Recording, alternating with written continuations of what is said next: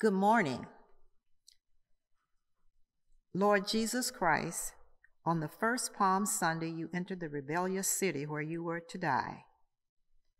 Enter our hearts, we pray, and subdue them to yourself. And as your disciples blessed your coming and spread garments and branches in your way, make us ready to lay at your feet all that we have and all that we are, that we too may bless your coming in the name of the Lord. Our prayer of praise and adoration. As the crowds welcomed Christ, acclaiming him as the one who came in the name of the Lord, give us insight not only to recall these events, but to discern their meaning for our lives, now as we gather to offer you our praise. In the name of Jesus, amen.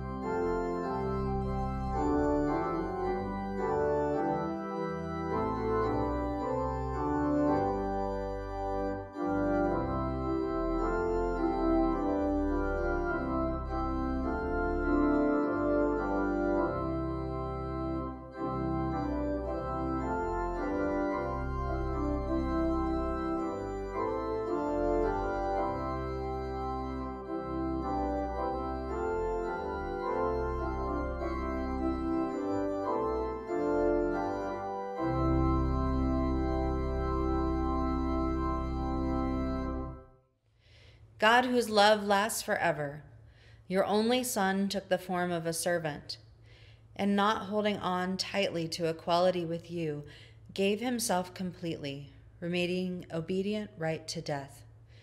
Through your Spirit's work in us, help us to think like Christ, so that having his attitude, we may share his humility and be with him in his glory. Please pray our prayer confession together with me. We confess that we are not so different from those who welcomed Christ into Jerusalem on Palm Sunday, yet later shouted, "Crucify him," or remained silent in the face of injustice. We have betrayed you too, Lord Jesus, by our sins both secret and known. Yet you died for people like us, and you rose on the third day that we might be redeemed. For the sake of Jesus Christ, do not hold our sins against us. Jesus Christ, our King of glory, we have not been outspoken for you. We have not called for your death, but neither have we shouted of your greatness, nor expressed delight in the salvation you have won for us. Help us to see your glory. Draw us closer to you, that we may become more faithful and more joyful servants of the King. Our assurance of pardon today comes from the Psalms. But I trust in you, O Lord. I say you are my God. My times are in your hands. Deliver me from my enemies and those who pursue me. Let your face shine on your servant. Save me in your unfailing love. In Christ, God hears. God hears and God answers. And God answers and sets us free. In Jesus Christ, we are forgiven. Thanks be to God.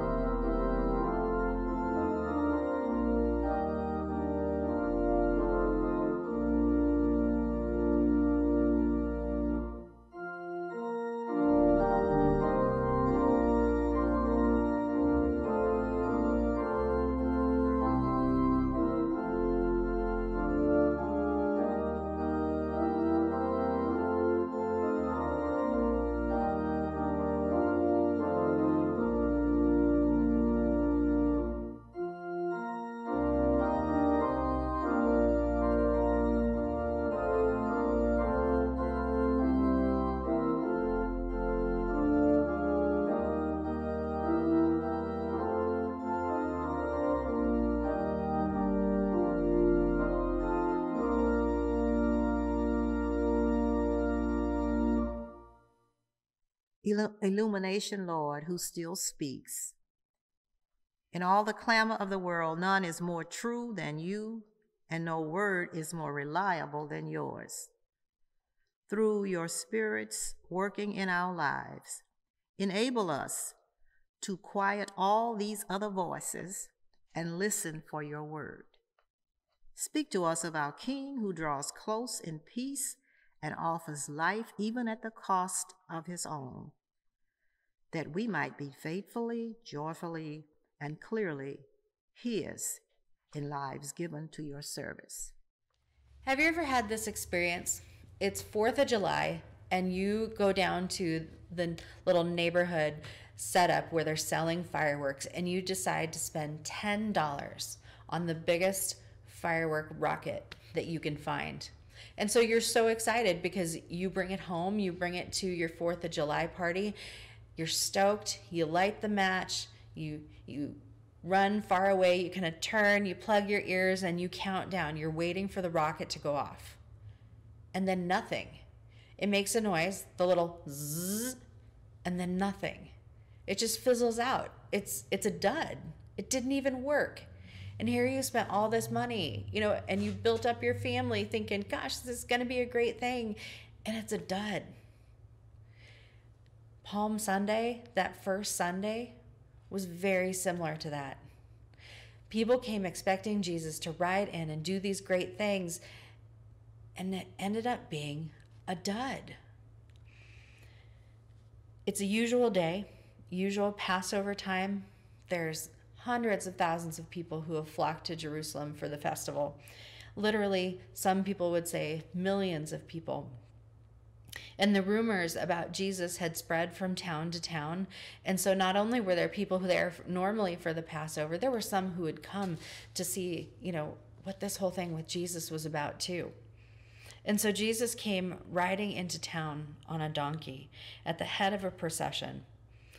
They had heard that the Messiah would come and they had prophecies about what that would be like. And so people began taking their coats off their backs and laying down palm branches and taking them from the trees and laying them down, because that's what you would do in a procession for a king or for a conquering hero. And they did this before Jesus as he entered Jerusalem. And they chanted together, Hosanna, Son of David, Hosanna, Son of David.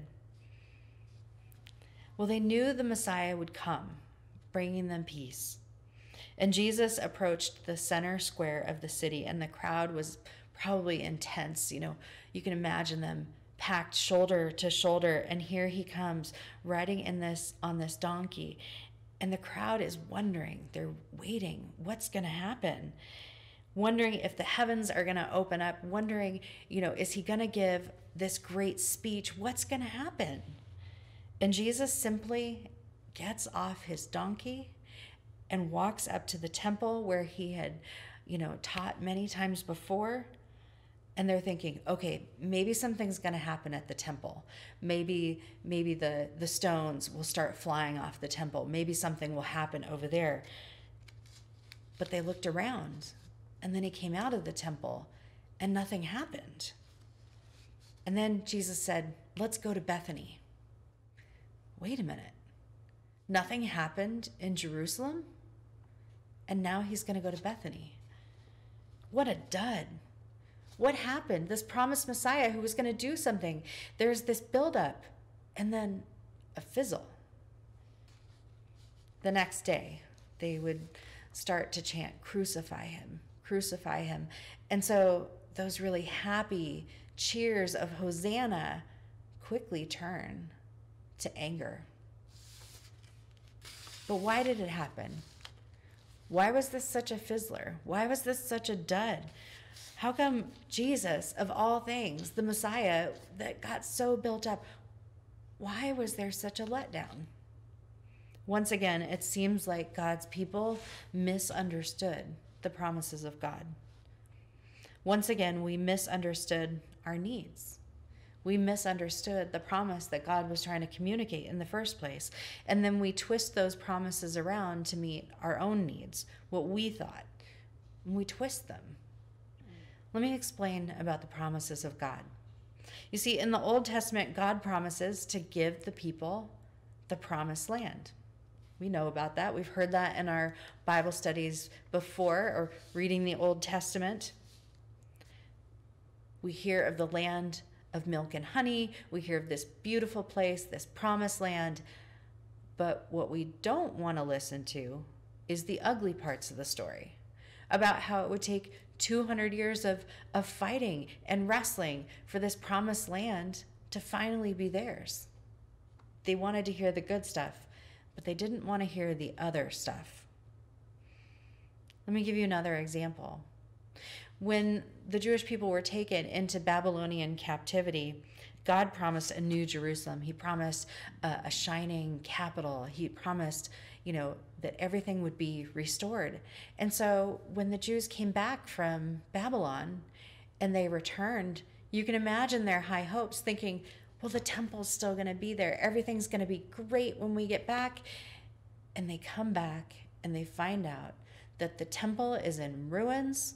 There's no gleaming stones. They've been knocked over.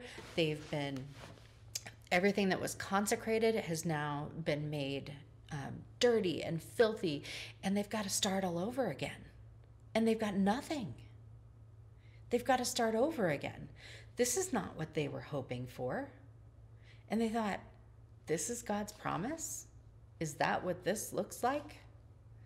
But again, they misunderstood the promises of God. God promised these things, but God didn't promise that there wouldn't be suffering, that there wouldn't be struggle, that there might not be hardship. That was the part of it that they didn't want to think about, that they didn't even want to be aware about. And so they're wondering, is this really what God had promised? All over the Old Testament, we've got prophecies about who the Messiah would be. We've got the Christmas hymns. Remember, Wonderful Counselor, Mighty God, Prince of Peace, all these wonderful names. And we've got the Old Testament prophecies again and again and again about who this Messiah would be. And yet, they picked up the parts that were pretty. They picked up the parts that they wanted to lift up. They forgot about the Messiah as the suffering servant. They forgot about the hardships that this one would go through. They wanted to think about the pretty part of the promise and not the hard part of the promise.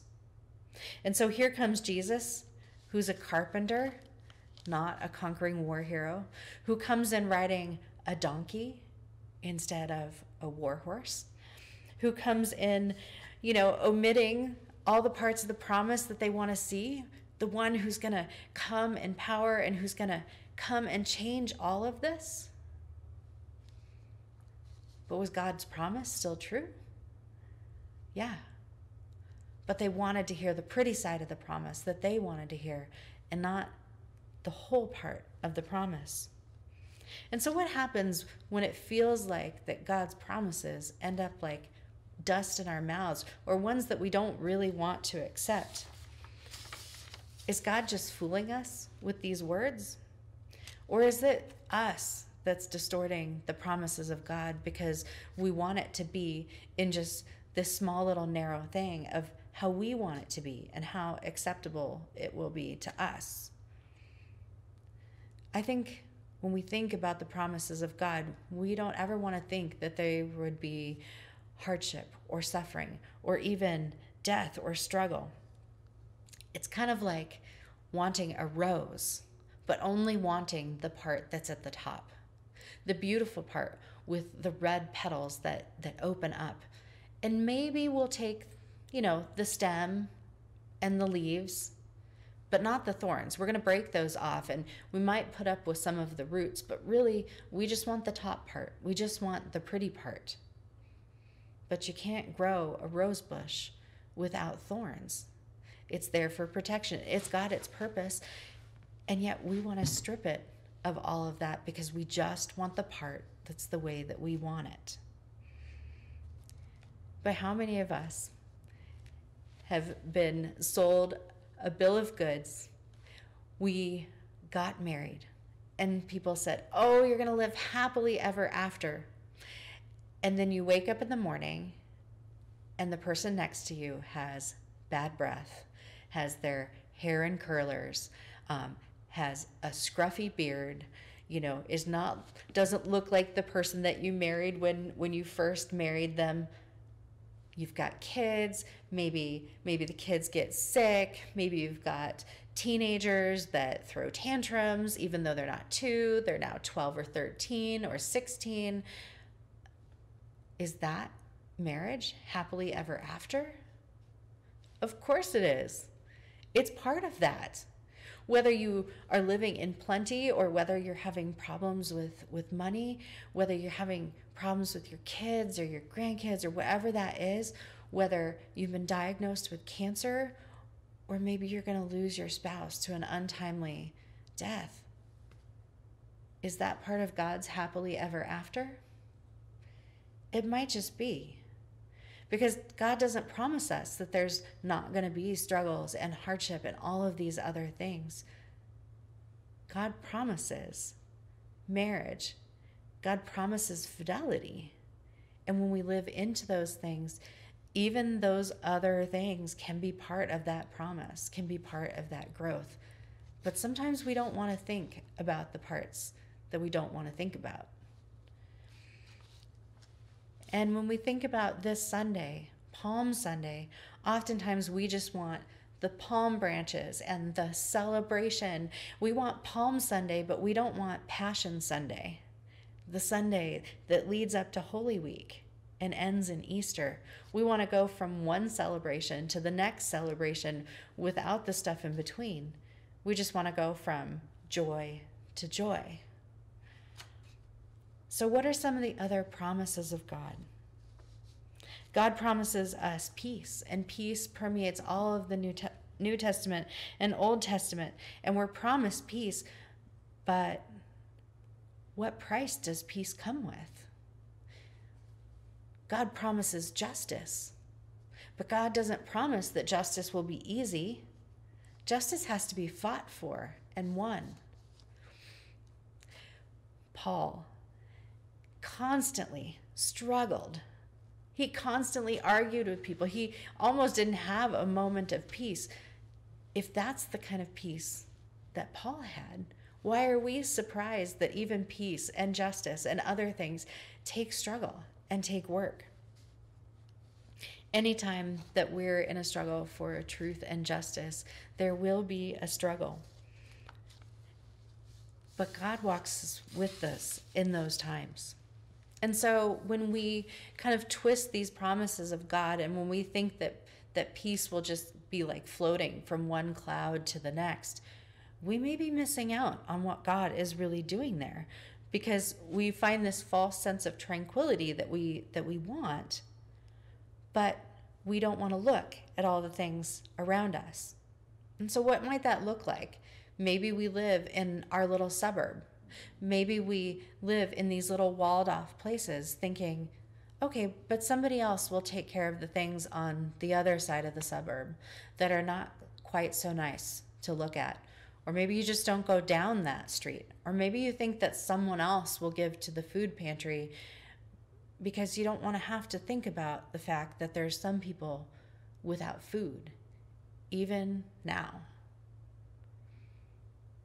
What are the pretty parts that we want to go to?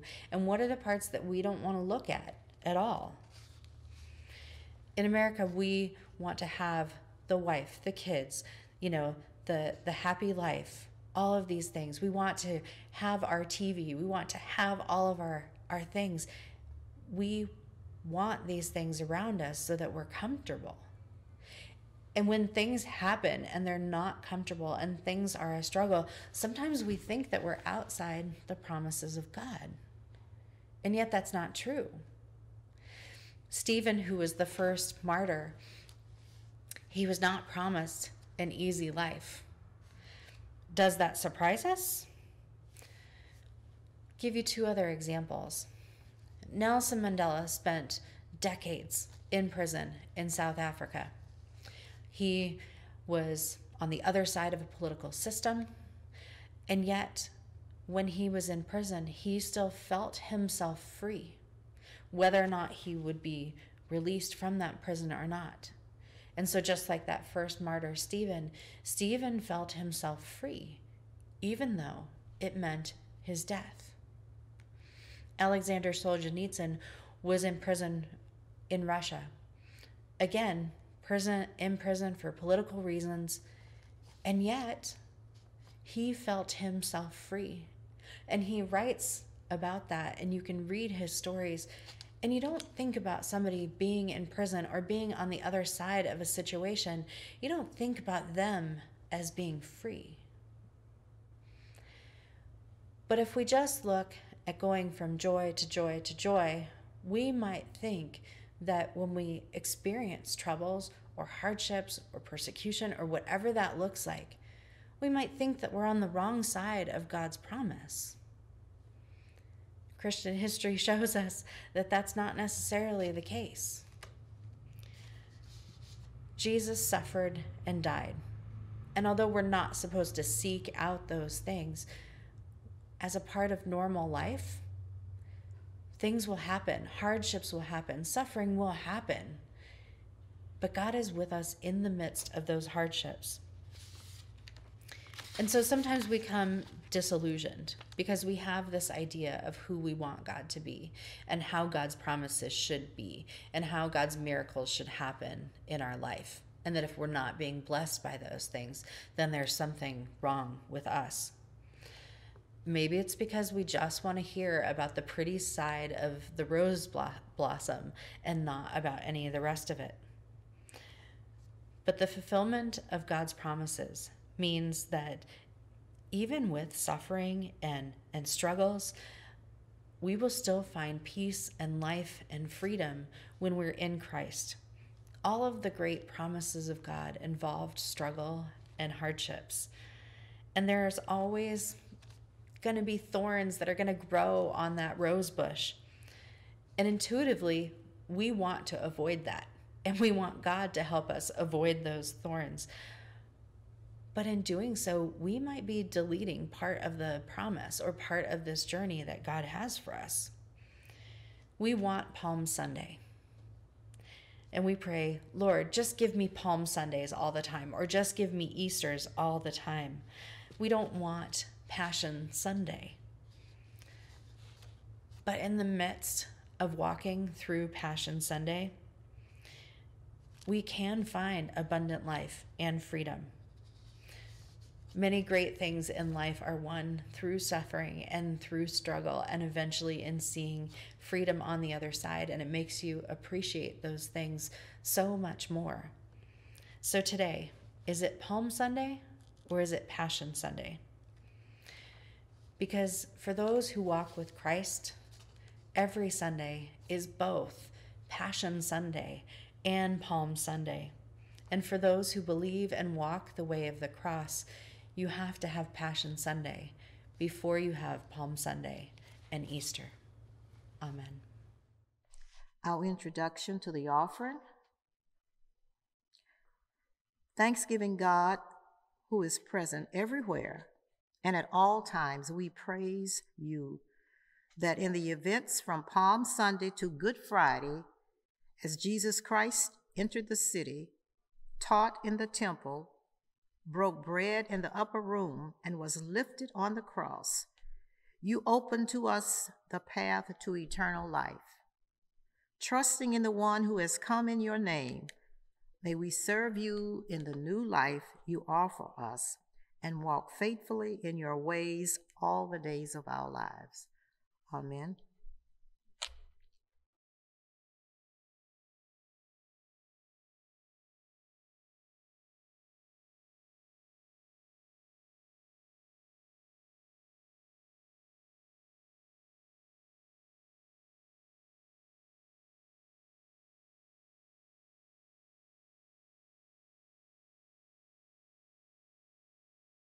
Gracious God, as the whole city was stirred when Jesus entered Jerusalem, the shouts of the crowd heard above the clamor at market stalls, the eager discussions of the theologians, the ordinary business of life, we give ourselves, heart and soul, mind and body, time and wealth to honor Jesus Christ, your Son, as Lord, that those who live and work around us may see him and trust in his redeeming love to your glory. If you'll bow your heads with me as we pray. Things changed so quickly. For Jesus, the cheers of the crowd became jeers from those who wanted him condemned. We know in a world of quick and sometimes terrible change, we need to pray continually. We pray to you, Lord of the palm branches and the cross, for you understand us, and in love you've promised not to push away any who come to you. So we pray for people who feel pushed away from a living faith in Jesus by pressure from friends and family. Those who feel pushed away by other people in churches if they don't share the same kind of ideas or ways or clothes. For people who are pushed out by those who want power, whose main love is to be noticed or to have control. We pray for your church, that all those who trust in Jesus will be made able by your Spirit to follow his humility, to see and imitate his servant life, to welcome and not condemn. Lord, help your church to be like you. We pray to you, Lord of palm branches and the cross, for you know the warm glow of being praised and the loneliness of being hated. We pray for world leaders, quick to stand in the limelight, taking decisions which will affect everyone in the world, but slow at times to do the steady, less glamorous work to which they're called. We pray for world leaders to understand their role to serve the peoples of the world, that posturing will be replaced by practical action to make a difference, that jockeying for position will be replaced by genuine efforts to feed the hungry, to clothe the naked, and to care for those who are weak. In days when food banks are required in our land to feed families who struggle to provide for the basics of life, we ask that you would rearrange our priorities and help us to live more like Jesus. We pray to you, Lord of palm branches and the cross, because you know how quickly life changes to death. We pray for those who have recently lost someone who they love. The shock, the confusion, the pain, and the sorrow, especially of unexpected loss. We pray for hearts to be open to the comfort of your Spirit, shown through friendship and community as deep calls to deep. And we remember those we know who mourn in these days, who need to be sure that you invite those in sorrow to turn to you, and we name them before you now. We ask, God of grace, that you will make us like some of the crowd, that we would follow Jesus and give him our praise in the way that we live, that we would turn away from wrong and evil and stand on the Master's side, that we would be faithful in worshiping the one who has come in the Lord's name through our singing, our worship, our prayers, our attention, in giving our skills and time, and in the offering that we make. Bless this, we pray, as your Son taught us to pray, saying, Our Father, who art in heaven, hallowed be thy name. Thy kingdom come, thy will be done, on earth as it is in heaven. Give us this day our daily bread, and forgive us our debts as we forgive our debtors. And lead us not into temptation, but deliver us from evil. For thine is the kingdom, and the power, and the glory forever. Amen.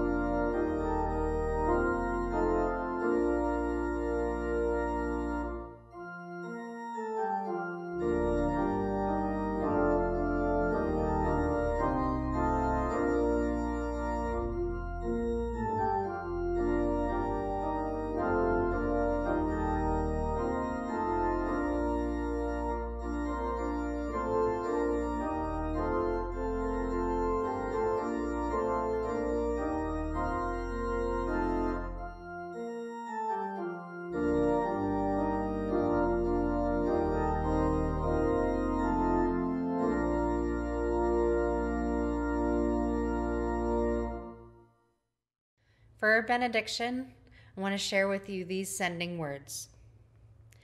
And now we lay down the palm branches, and with them we lay down our belief that there is another way for you to be God.